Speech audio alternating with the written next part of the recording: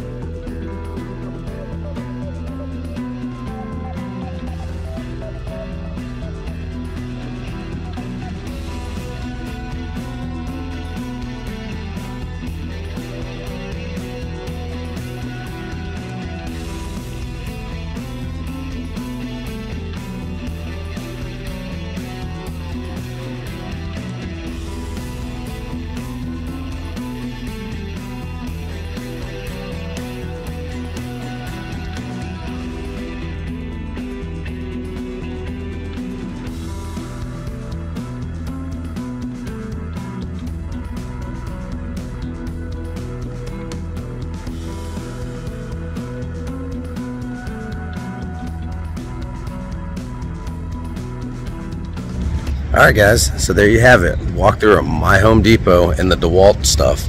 They've got plenty of it. I mean plenty of DeWalt stuff. Anything from riding mowers to the power tools, all the way down to staples that you use to install carpets with.